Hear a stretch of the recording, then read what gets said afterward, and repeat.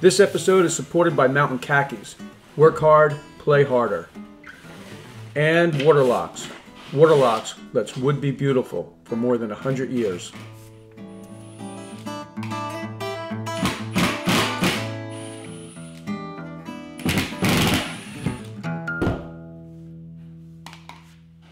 I'm about to cut this section of the floor out, and when I put the floor down about 15 years ago, I used galvanized screws, which apparently wasn't the best choice because more than half of the screws broke as I was trying to remove them. Probably a better choice would be epoxy covered deck screws, but regardless, I'm going to be hitting screws when I cut the floor out, which means I'm going to waste a blade, I'm going to make a lot of noise, probably some sparks. So I've got my eye protection, my mask, I'm going to put in some earplugs. Let's go ahead and get to it.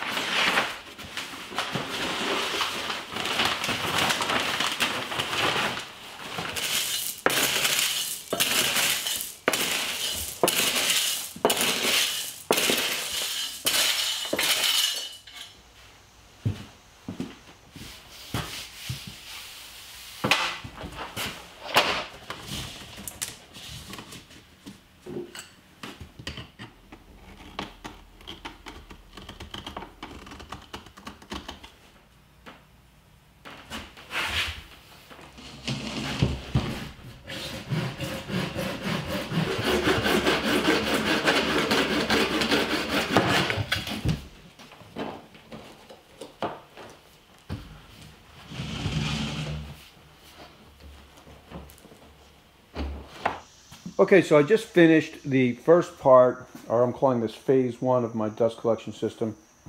You can see the pipe goes here, goes into a splitter.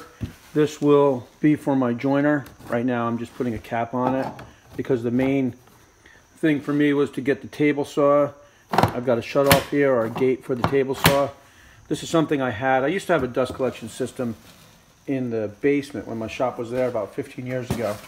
So now I am running the pipe under the floor and it will go into the table saw. Right now I'm about to use the jigsaw to cut a little hole here, or a little kind of a U shape.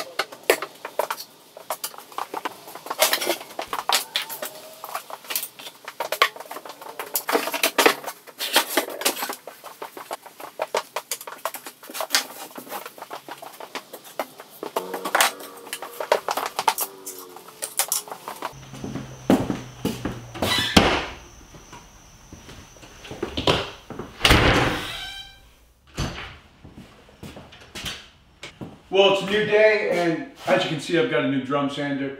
This is the 1836 by Jet.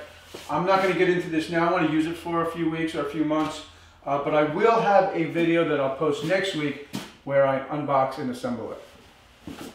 It's really nice to have the dust collection system started. It's definitely not finished. I will be adding to it, maybe changing it, but I would say the bulk of the work is behind me. With the dust collector now in the shed and the dust collector hooked up to the table saw, which is really my main tool that I wanted to have dust collection on, I will be eventually adding the joiner, and then I'll be working on the dust collection on this side of the shop. Right now I've got something just kind of rigged up on the new sander, but that's not going to stay the way it is. I just set it up like that so I can test it out. But I will be adding dust collection to the miter saw, the sander, and the bandsaw, and that'll be over the next couple of weeks. What I really want to do is get started on my next project. But I thought I'd talk a little bit about the dust collection system and why I moved the shop, just in case any of those questions came up while you were watching the video.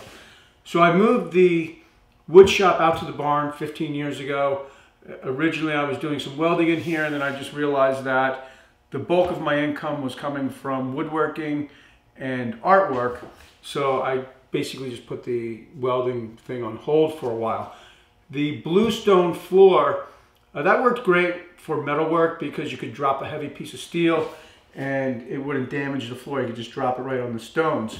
But when I decided to move the wood shop in here, that's when I put the floor in. I used 2x6 pressure treated joist for the floor joist, and I think that's enough because it's just me in the shop here, a few machines, and the 2x6 is basically bottom out on the bluestone. If you didn't have the bluestone there, obviously you'd want to go heavy, but it's been 15 years and I haven't had a problem. I decided not to run a ground wire over the ductwork or the PVC for the dust collection system. And the reason why I did that was I posed the question on Instagram, and enough guys got back to me basically saying it's really not necessary. And to be honest with you, I just didn't want to put in the extra time or the extra work, so I decided not to do it. With a shop this small, I don't think I'll have any problems, and that seems to be the census of opinion. So it's really nice to have dust collection. I use the table saw with the dust collector on, and it's what a difference.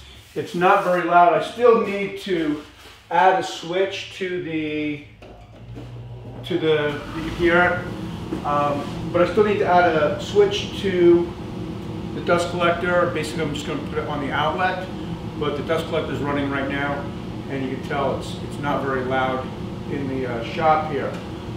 I may still decide to do a remote control. That's another one of those things where I may or may not do it. Some people think that it's just a really handy thing to just keep next to your tools.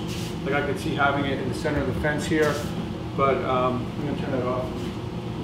But anyway, just to get started, I'm really happy with it. It's going to be nice to get to work on Tuesday when I start my next project. This will be my big project for the fall, or my first of 3 big projects, and that's going to be what's called a server. Some people confuse the word server with a computer server. It's actually like a place to store dishes.